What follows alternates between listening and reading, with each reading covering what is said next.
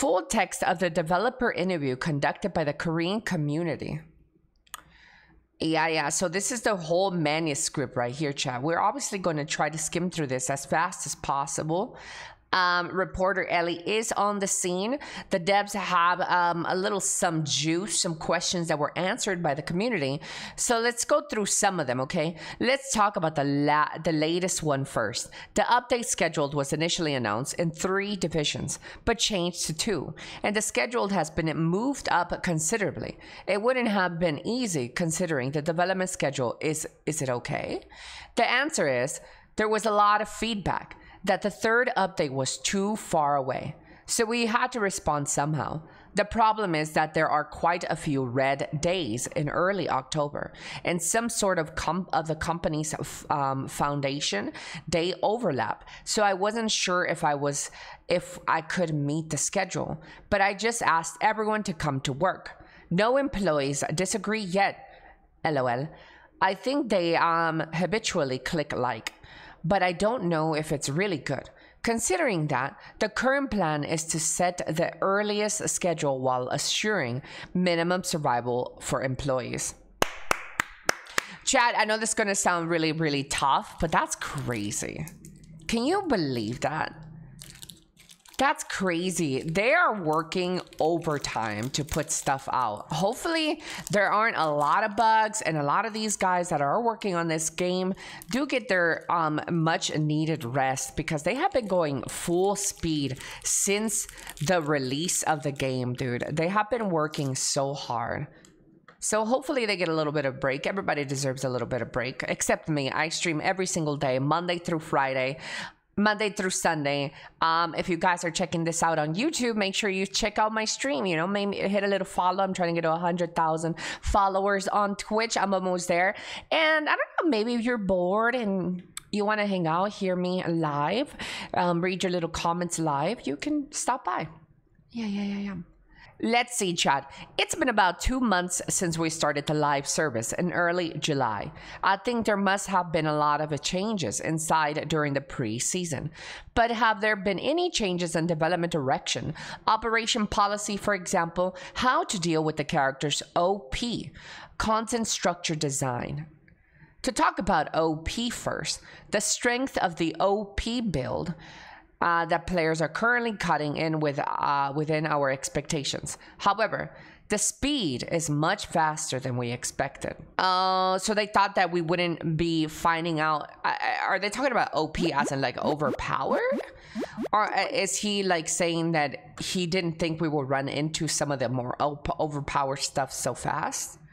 I don't understand what OP means for them. Before the service, I thought I would only care about how the content would be received, how the content would receive the power of these OP builds in Season 1. But I had to think about it from the pre-season. I had no choice but to keep thinking about what content I would get from Season 1.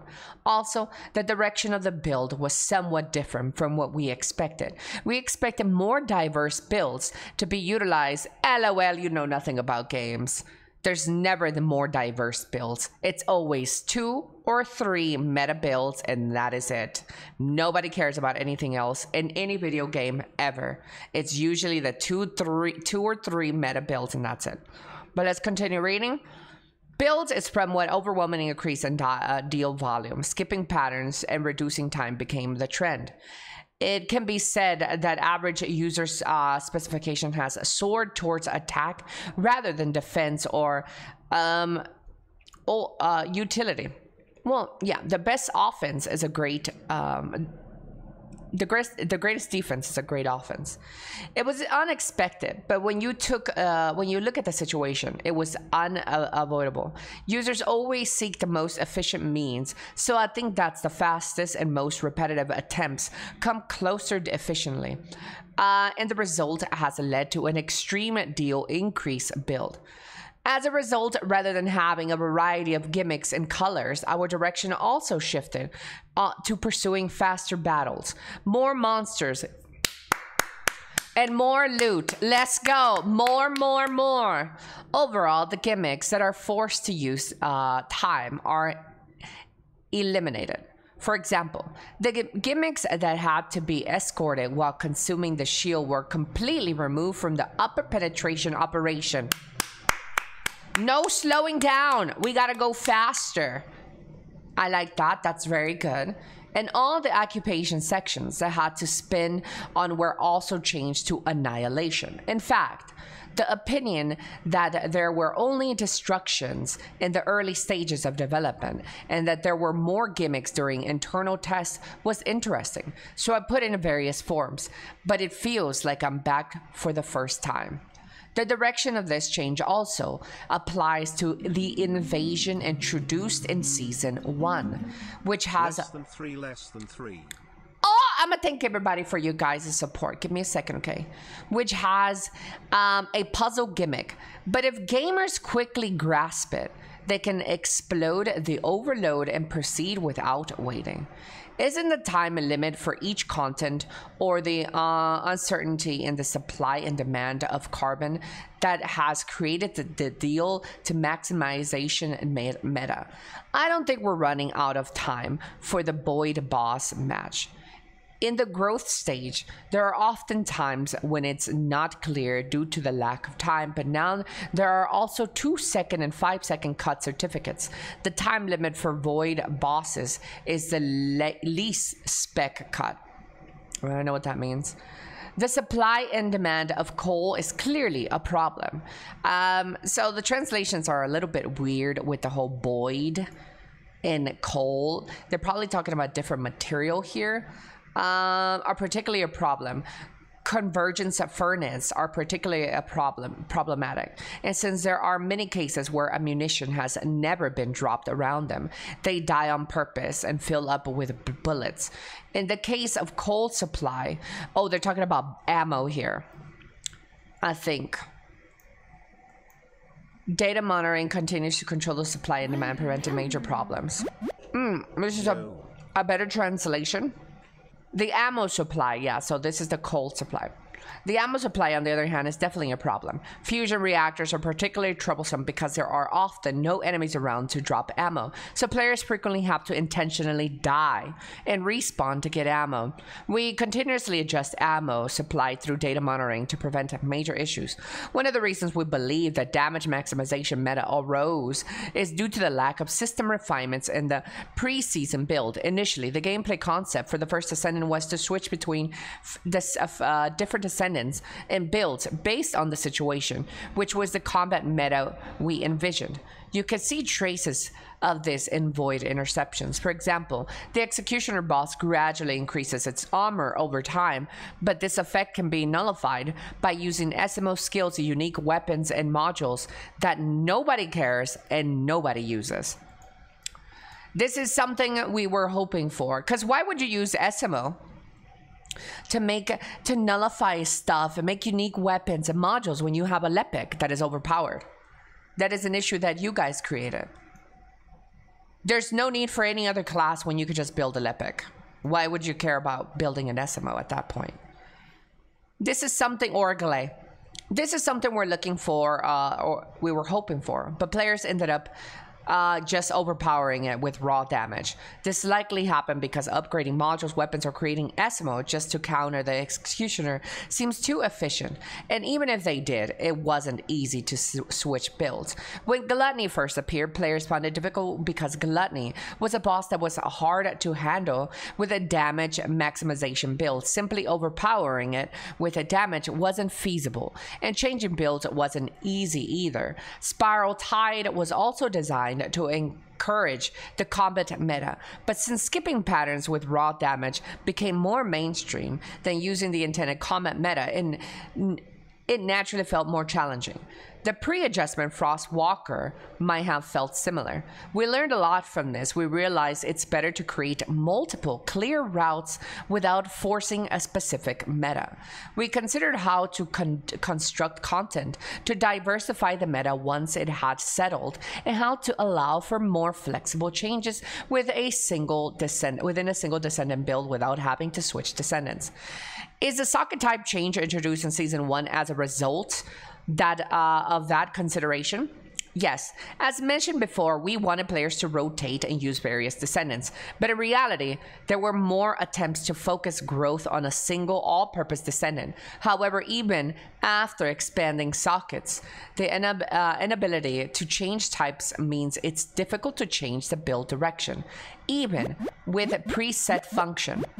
The current situation, we have a re-level after changing socket types with additional catalysts make it challenging to attempt a build change. Therefore, we made it possible to freely change socket types after applying a catalyst once and save these changes and presets to switch it to necessary build anytime. Isn't the fundamental reason that it takes too long to fully level up a Descendant? Is it growth of the Descendant were faster? Wouldn't there be enough utilization of various Descendants as envisioned? Ooh, that's a good question. The community complains about re-leveling, so let's see what they say. We didn't hold any in-game events during the pre-season. Starting from Season 1, we plan to promote external growth through in-game events and overall experience efficiency and is scheduled for an update. Growth speeds should pick up more momentum compared to pre-season. There you go, chat. We're getting more EXP during Season 1. I want to ask about structural gaps. I got a structural gap for you. You felt during the pre-season. During pre-season, there was no way to consume parts of already completed Descendants. Will a solution be provided? Oh, chat, I did speak about this. I made a whole YouTube video about this. We are working on a solution for the accumulation of parts and blueprints. Oh, no, this is a different thing that we talked about. Of accumulation of part blueprints. Although I can't specify the exact ratio, it might involve breaking down blueprints to convert them into other materials. I have another question. The motivation to play as a regular Descendant was very weak compared to the Ultimate Descendant, which was a perfect upgrade. How do you plan to provide motivation to play as a regular Descendant? This is a basic Descendant versus an Ultimate Descendant. A lot of people are like expressing disgust, dislike over leveling up a Descendant. Oh, and before we dig deeper into this conversation, I have a little response to do to the people that keep bringing up Warframe during this equation. There's a lot of comments. Well, there's enough comments that I feel that this is warranted in my chat and on Twitch and on YouTube, where Warframe players decide to slide their fat, nasty, unneeded opinion about Warframe. Nobody, and not everybody has played that shit fucking infested, crusted, nerdy ass game. Okay? Why do you Warframe players assume that everybody knows what the fuck a Warframe is? It's like they just think that the whole world revolves around Warframe and everybody's supposed to know what a Warframe is. Bro, I've never played a Warframe, so stop trying to envision and put your shit on me like I'm supposed to know what a Warframe is. A lot of the people that are playing the first Descendant don't even know what the hell a Warframe is, bro. The game looks like shit and we're looking at a beautiful game and we'd like to play that game instead. Stop trying to push your stuff on us. We don't know anything about your Warframe. Anyways, just thought I'd put that out there. If you have a problem with what I said, comment down below on the video because you're definitely helping my channel grow. But yeah, like, who the fuck knows, man? These guys act like everybody's supposed to know what a Warframe is. Not everybody plays your damn game, man. Like this dumb freak in my chat right now just saying, no reason to reinvent the wheel. Like, I don't know what a Warframe is, bro. Shut your ass up. Nobody knows. Go play your game over there. But anyways, chat, let's continue. He says, we didn't hold, this is in terms of like the Descendant being basic versus Ultimate, chat. This is an important issue that needs an update. The intention was for players to experience and use regular Descendants first, and then move to the Ultimate ones. But since they pale in comparison to Ultimate Descendants, most players tend to wait for the Ultimate versions. Although a concrete solution hasn't been decided yet, it might involve applying the growth of a regular Descendant retroactively when upgrading to an Ultimate Descendant. There you go, chat. They're thinking of solutions. And we made a whole video about this on YouTube, and I'm glad they're actually doing something about it. Hey, this is a great developer that listens. Take notes, developers, take notes. That's what you suggested. Yeah. There must have been a lot of feedback regarding reactor management. Was it also difficult to switch between Descendants due to the challenge of managing reactors? Are they any planned improvements? There are no changes to reactors in this update, but the reactor system is a topic of deep discussion. I also feel like this is an issue when playing. Finding the reactors you use every time you switch Descendant is a problem. Oh my God, thank you for acknowledging this. We might get some reactor changes which will make me happy.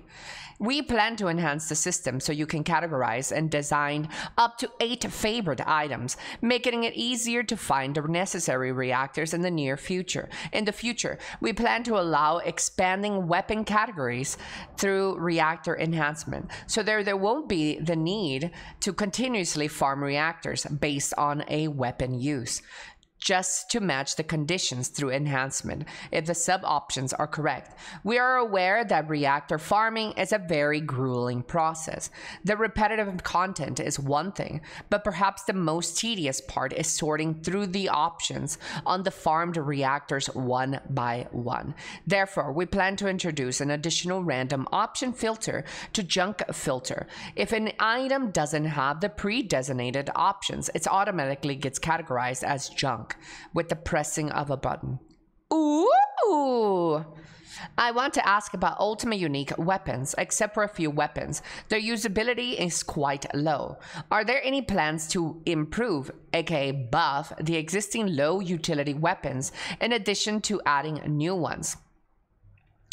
To be honest, I was about to show the results later rather than just talking about it because I thought you wouldn't believe it. But I'll tell you in advance. We're preparing a rework and rebalance update for all of them. All weapons and Descendants that are currently deemed useless will have their time to shine in Season 1. Wait. Their time to shine. Pause. In Season 1, major changes are planned for Ajax, Blair, and Jaber. Let's go! Oh my lord, chat. This is nothing but a win. Nothing but W's. Buffs for every useless Luna out there. Oh my god, so good. Ajax isn't useless though. Ajax isn't useless. But when compared with the 5 meta classes on the top, it is clear that Ajax does need a little bit of tuning. And they did, and they're giving it. Besides, why would you complain? Take the fucking buff, man. Why are you complaining? Why we're bringing this up? Take the buff! If this was my class in question, I wouldn't question this shit. Give me my buffs. That's so nice, though. I'm so happy that they are acknowledging that every weapon and every useless, in quotations, Descendant needs a little change. We'll take it. Let's take it. Let's not complain, chat. There are also many criticisms about the UX UI. The menu was divided into 2. There were too many operational demands and the lack of ping system was an issue. And are these also planned to be changed? We have been steadily changing the UX UI issues through hotfixes. The reason the menu was split is that it was designed with controller operation in mind. Since more than half of the first Descendant users are console, the interface was designed to be suitable for controllers, resulting in a high demand for operations when switching between full map and inventory. I don't know how that makes any sense, but maybe that's just me. Therefore, we are creating a function that allows you to switch directly from the inventory to map, and the ping and chat functions are also quite lacking due to the console-focused design. We are working to improve them to a level that does not cause inconvenience in various ways. We are preparing significant updates starting with the Party Finder interface.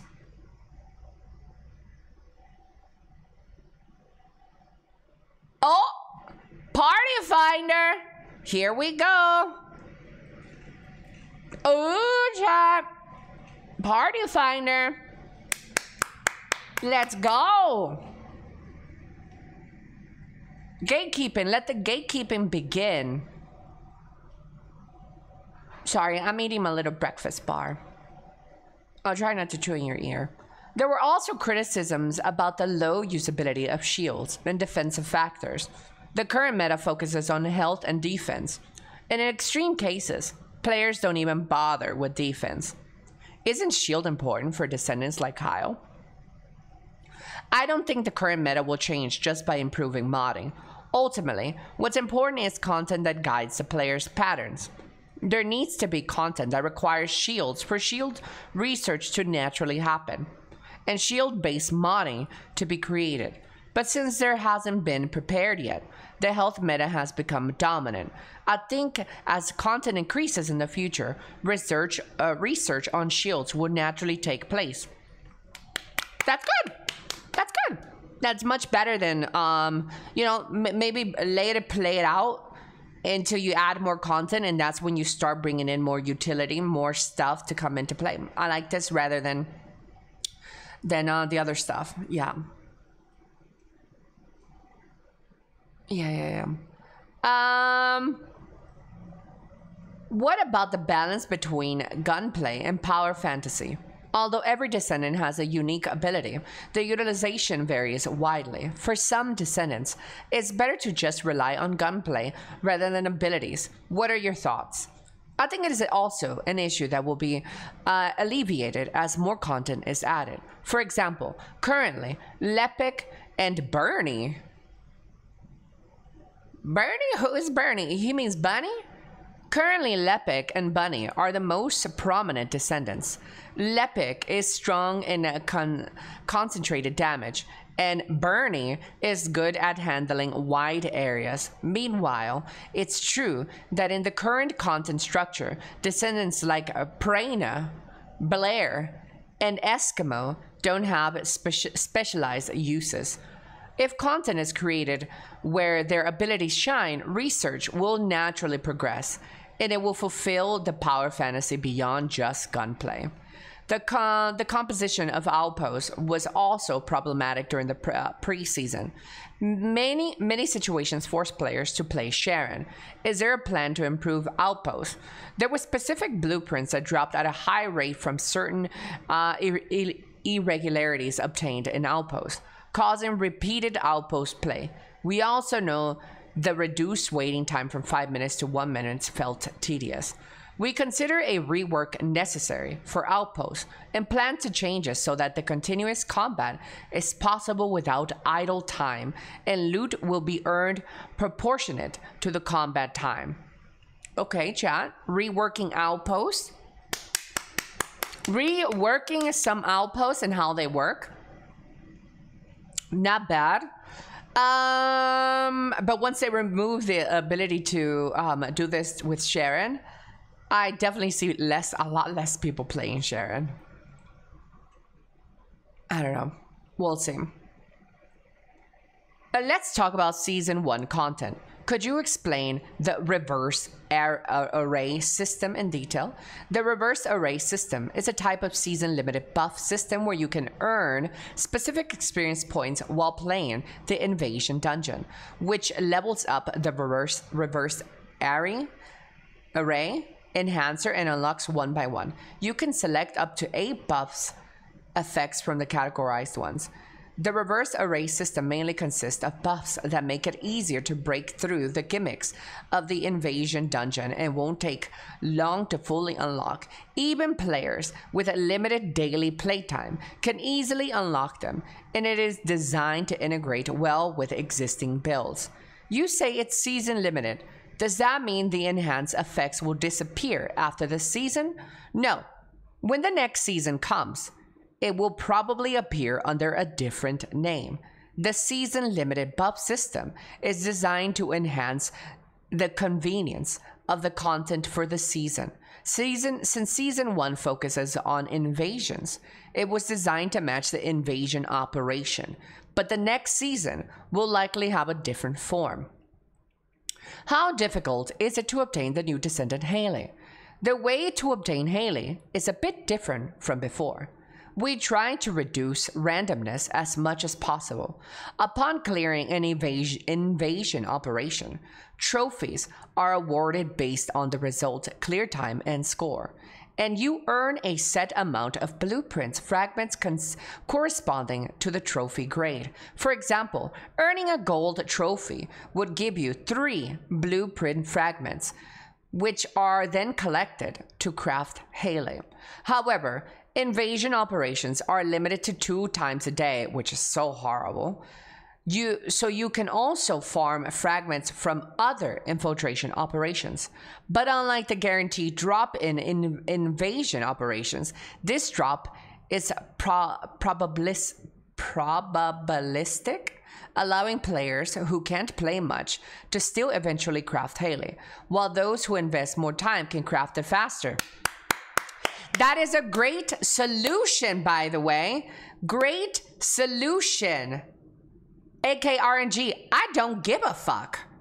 I don't give a fuck as long as it's not fucking daily gated. This is great. If you are a person who bitches about, oh my god, I've been grinding a dungeon for 200 times and I haven't got my piece. Well, guess what? You can get that shit guaranteed by doing your invasion. And for us players who don't have a soft exposed vagina, who don't really mind the drop rate chances, we can get our shit faster. This is a great solution. This is a great solution for that. I appreciate this. 2 approaches. For the people who complain about the drop rates, you get to have it guaranteed. While the other people who don't really mind the drop rates can go grind their fingers all day till they bleed. I like this. Great. This is a great approach to the drop rate. Yeah. Let's continue reading, chat. This is really good, chat. I was a little bit worried that they were going to lock it behind 2 or 4 daily missions, and that is it. I am so glad they're going to do something for our hemorrhoids. Yeah, we get to develop more hemorrhoids on more hemorrhoids. Let's see. Speaking of Hailey, the schedule for module update is delayed, which has caused controversy. Why is that? To be clear, he says, it is not that we did it maliciously to annoy players, except for the pre-prepared Descendants. We had planned for Transcendent modules for Hailey to be released after a bit of time. We wanted to show that the Descendants are useful, even without Transcendent modules, and then introduce the modules later to allow for final build configurations. But in hindsight, this seems like a misjudgment. Since it has been so unpopular, we won't be doing that again in the future.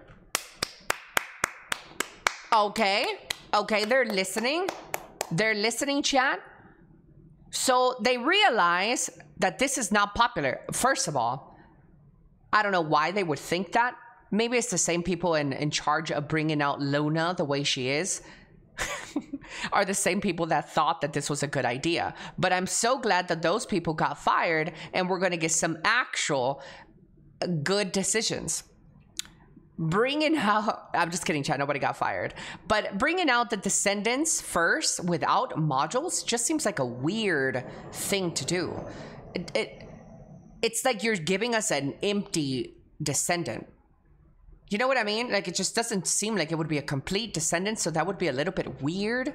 I'm so glad that they realized that this is unpopular and not a real cool thing, and they're adding it. You know, if they still wanted to stick to their guns about trying something new, how about you add modules later on? But the initial Descendant should be released with their modules complete. And then if you want to operate in an experiment with different build ideas for a Descendant you want to revisit, you can introduce modules later on. But their Descendants should definitely be released with their modules because that is their uniqueness. That is what makes them unique. And releasing them without it just seems really weird. But that's just my take. Tell us about the invasion operation. What is the dungeon structure like? You mentioned puzzle mechanics too. It utilizes existing 16 dungeons. 2 dungeons will have invasion events daily, and players will progress through them in reverse order or with altered configurations. The invasion dungeon is divided into 3 sections, with players repeating the process of performing gimmicks and opening doors. As mentioned earlier, there are no sections where time is forcibly spent. Puzzles also allow players to reduce time based on their discretion. The update of Ultimate Freyna was quite unexpected. The Ultimate Volby was relatively easy to create. How difficult is it to craft Ultimate Freyna? It is somewhere between the first Ultimate Descendant and Ultimate Volby in terms of difficulty. It's not extremely hard, but not as easy to obtain as Volby. Every time we design these, there are a lot of deliberations. If it's too easy content, we'll update quickly, will deplete quickly, but if it's too hard, it will become a barrier. So they decided to take a medium approach, where it's not too easy, like Volby was. Ultimate Volby, I feel like if you were a player that put at least 2 hours into the game a day, you were able to get Volby in like 1 day or 2. Ultimate Volby was a breeze to get. So I'm happy that, which I didn't mind either, by the way, if they made it easier. But if they want to take a medium approach, that's good too. I don't mind it. So they're going to take like a medium approach to Ultimate Freyna on how fast it's going to be to acquire her. To increase the ultimate utility of Freyna itself, before Ultimate Freyna changes to the dot damage over time, dealing mechanic seem necessary. Currently, dot-based descendants aren't performing well, right? Bro, the person asking these questions, did they read my notes or something? I feel like every question I've had here was in my notepad. The reason in that mobs die too quickly. Dot-based descendants are designed to have a higher upper limit than other descendants, but the situation to show that potential doesn't arise. Increasing the health of enemies significantly to enhance dot dealing would cause a balance collapse on its own. Therefore, a complete rework of dot-based descendant is planned, and Freyna will be reworked soon. Blair can perform to some extent just by laying traps, but Freyna's structure requires mobs to be alive, making the conditions seem overly restrictive. Interestingly, Blair's utility is quite high in the invasion dungeon. You can earn a gold trophy with Blair even around 4 reincarnations. Chat, is it going to be a Blair meta? Am I bringing out my Blair? Yeah. Re-leveling was the real annoying part, not getting the ultis. Which, by the way, if anybody is just tuning in right now and you guys missed the beginning of it, they are reworking the EXP for Season 1. They are introducing, well, reworking in quotations. They are introducing EXP events starting Season 1. So this will make leveling up faster. Yeah. Will there be additional new modules in Season 1? There are no new modules planned yet. Given that many builds that vary depending on how you mod, there are too much to consider when adding a new module. While there are no plans for new modules in Season 1, we are continually planning new ones. Can you briefly tell us about the new interception boss, Death Stalker? I can't tell you all the patterns, but it's considered to be on par with difficulty of Gluttony. Currently, the hardest boss is Gluttony, and before that, Frostwalker was the most challenging. With Gluttony's introduction, Frostwalker's difficulty was adjusted. Frostwalker difficulty was adjusted. And with Death Stalker's introduction, Gluttony will be similarly adjusted. That's what I'm saying, Chad. That's what I'm saying. Every time you release new content that is hard, nerf the previous one. I believe in this to be a really good thing for game growth and game health. If it's something that's been out for a while, just nerf it. And who cares if like little John across the street decided to play the game 2 months later and he's not getting the full rich experience? Who cares? There's new content for little John across the street to enjoy now anyways. He doesn't need to be challenged all the way through. I think this is great game design. It keeps it healthy. It keeps people content right here. It keeps people at the latest content rather than stuck at like 3 years ago content. You know, so this is good. This is very good for the game in general. Yeah. As the community moves past the content, make the older content easier to do for people coming up. Yes, it keeps people more closer to the latest content. Nobody wants to get stuck in some previous content and get gate-kept, especially with Party Finder coming up. Nobody wants to be gate-kept and left behind and can't even do the new dungeons and the new anything because you're stuck at Gluttony. That's troublesome. I like that. I really like this approach. And maybe they don't need to go too crazy, because maybe with new added gear and new added Descendants, the previous content automatically gets nerfed on its own. So maybe you don't even need to go too heavy-handed. With new mods, new components, new Descendants, the previous content might just be nerfed naturally or made easier naturally. You must have had many thoughts since the service started now as Season 1 approaches. Could you share your mindset moving forward? The director or the person in question here says, at first, I fell into a contemplation when I saw the Metacritic score. I didn't expect a high score, but I certainly didn't expect a 56 or even a 57. Well, the reason you got a 56 or a 57 is because of hating, jealousy, Warframe players or Destiny players that do not want any new blood in the scene, and because you're Nexon. Nexon has rightfully earned their position in gaming culture as a scummy, predatory company because they did scam millions of players or thousands of players in MapleStory. So you will always experience this as a Nexon. Unfortunately, that's just the way it works. If you make shitty deals, shitty practices, you kind of deserve this. Unfortunately, I think that the team that are working on this game are really great, and they have been listening to player complaints through and through. But you can't also be surprised that your company in the West is received this way. Yeah.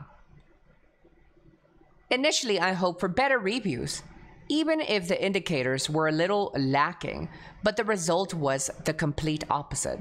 The reviews were much lower than expected, while the indicators were better than anticipated. This caused all our plans to go awry, and we had no choice but to change our mindset.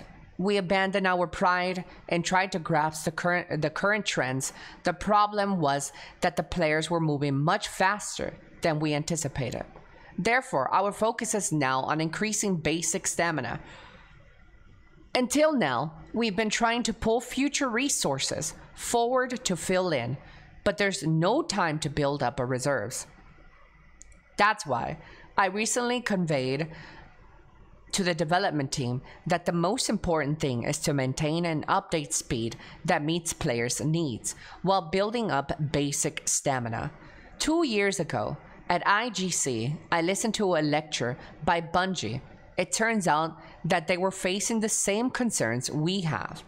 I think the key is speed, rapid changes, responsive feedback, and quick decision making are what we are currently focusing on from this perspective.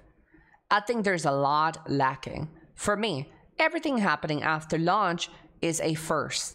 It's the first time a game I'm involved in has been so successful. The first time I've received so much feedback, and the first time there are so many issues to ponder.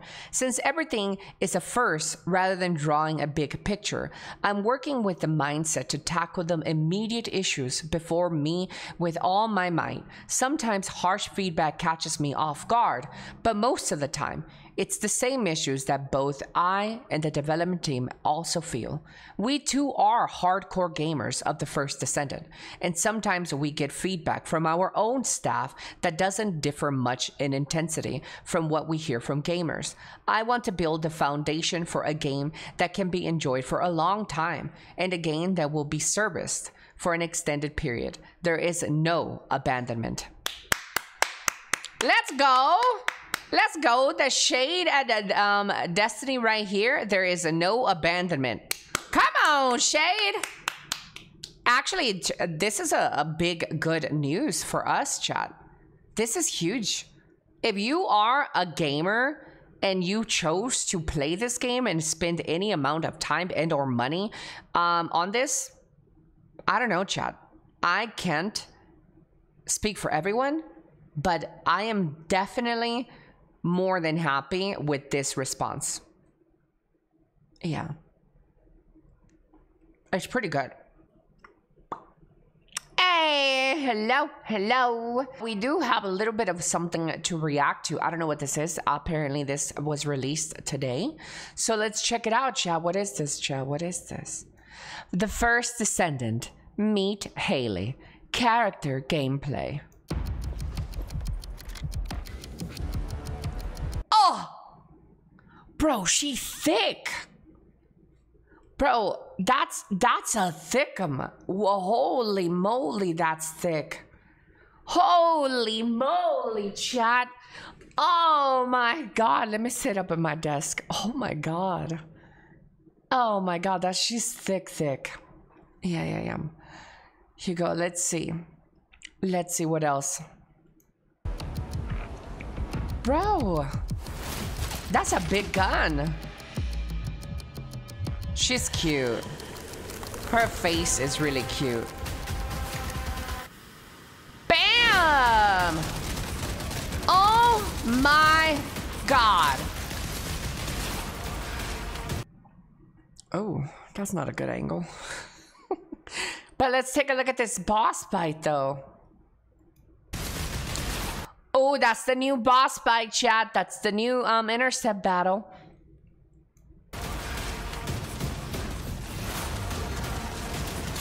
She does a little leg swoop. Swoop. Bam. Ass shots. Ooh. Yeehaw.